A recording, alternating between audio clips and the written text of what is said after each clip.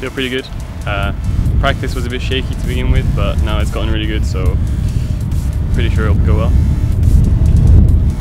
I think it's fine. I think they're decent. They spend lots of time together and they went to Korea together, but I have high hopes. Practice is going well, everything's going well. Lots of practice, lots of solo queue. Should be a good game.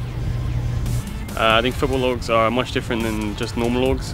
They can supply us a lot more, and they help us with everything that we need. Pretty sure our goals are just to win the split.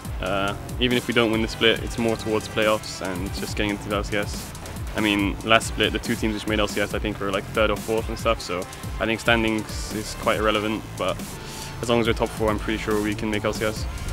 I just want to prove to everyone and myself that I am worthy of being in the LCS, and I think with our roster we will definitely make it. I think as a team we get along really well. Everyone's happy with the team, and I think in individual performance, in terms of roster, I think we're pretty much best in every role, I would say. Pretty sure the first game will be quite important. If we win, then it will give a big motivation boost to the team, and everyone's saying that Red Bulls is the best in CS, but if we can prove everyone wrong, then pretty sure our confidence for the rest of the split will be really high. I think I gave Red Bulls a bit too much credit.